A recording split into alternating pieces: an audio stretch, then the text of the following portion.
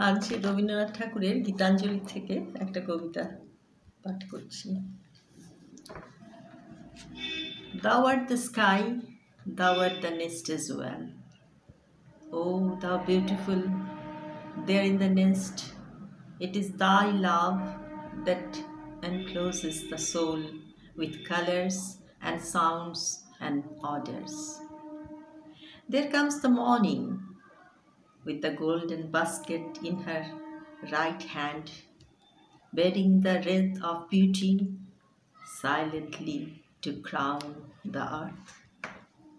And there comes the evening over the lonely meadows deserted by herds, through trackless paths, carrying cool draughts of peace in her golden pitcher from the western ocean of rest.